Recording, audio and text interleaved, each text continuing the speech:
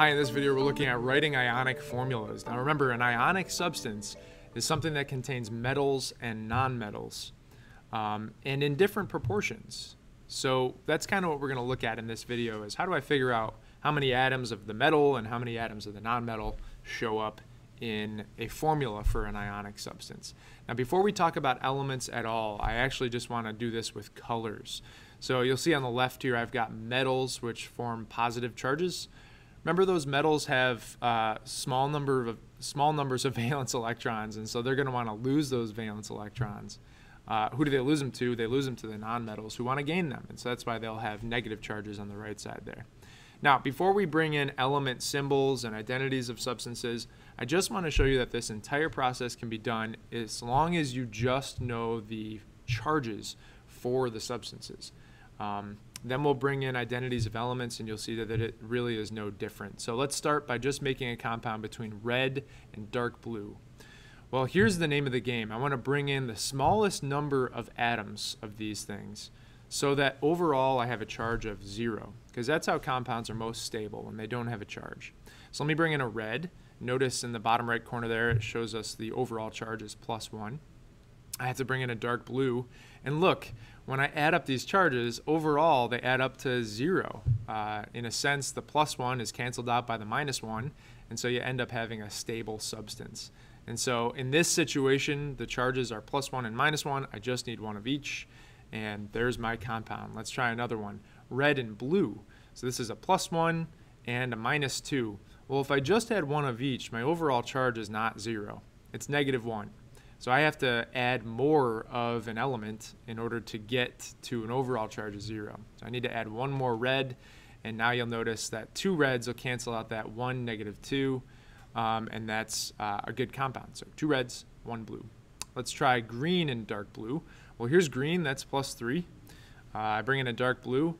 One of each would just give me a +2 charge overall, so I need to keep adding dark blues until I get down to 0, and there it is. Now I want you to notice I have 1 + 3 and 3 -1s. We'll pick up on that in a second, but that would be the overall substance there. 1 + 3 and 3 -1s. This one says make a compound with yellow and teal. Well, here's a yellow, here's a teal. Right now I have a -1 charge, so I need to add a yellow. Oh no, that gives me a +1 charge, so I add a teal. Damn, that gives me a -2 charge, so I add another yellow. Oh, I'm there. Now look. There are 3 +2s and 2 -3s. So there's kind of like a switch thing happening here. Again, I'm building up to that, so I'll show you what that means in just a second. All right, so let's connect this to the periodic table, because we don't just have colors, we have elements.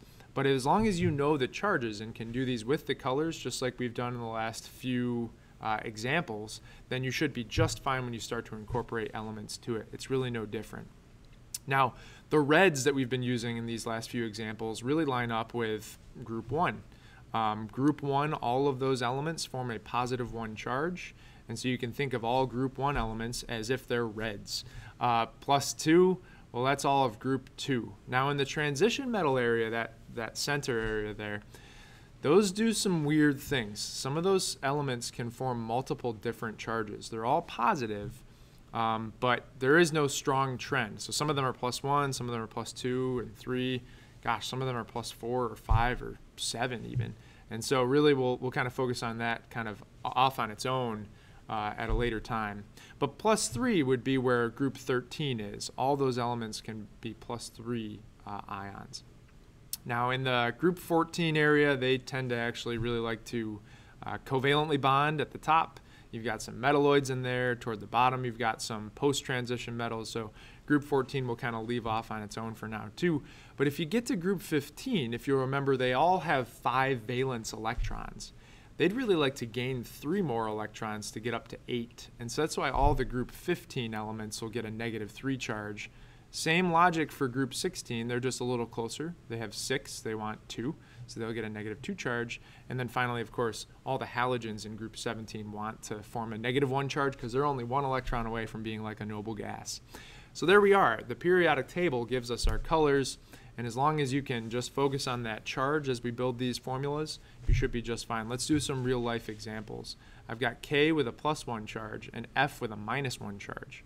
Well, this was like our very first color example, and if you need to go back and take a look at that first example, do it.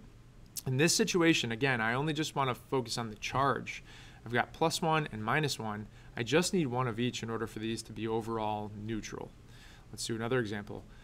I'm going to stick with fluorine here with a -1 charge, but I'm going to use calcium with a 2+ charge. Well, with a 2+ and a -1, I need 2 -1s for every +2. So I have CaF2. Let's up it to Al3+. This is from group 13. 3+ with -1. I'm going to need 3 of those fluorines for every one of those aluminum ions. And so I have AlF3. Okay, let's switch it up. Let's say I have a +1 and a -2, like with sodium and oxygen here. Well, I'm going to need 2 of those +1s for every one -2. In other words, I'm going to need 2 sodium ions for every 1 oxygen ion. So I end up with Na2O.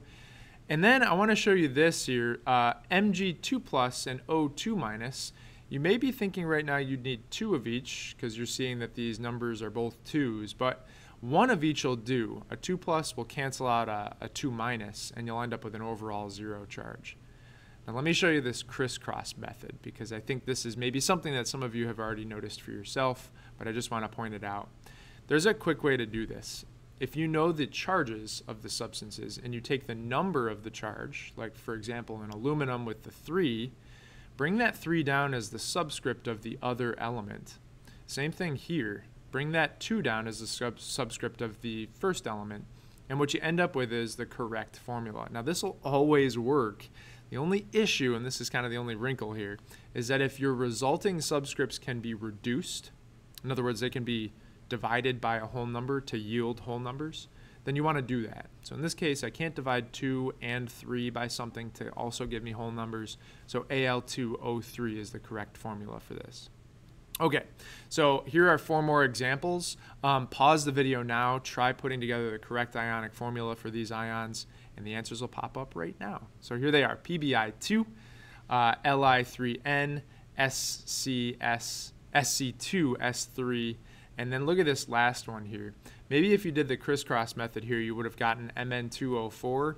We don't want to have Mn2O4 as the formula because look at that, 2 and the 4 can be reduced. So Mn1, which we wouldn't write, so MnO2 is the correct formula for that.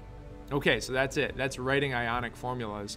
The point here is that it really doesn't matter what the element is. It just matters what its charge is. And that's kind of the take-home point. If you can get that in, then you're in great shape. Thank you.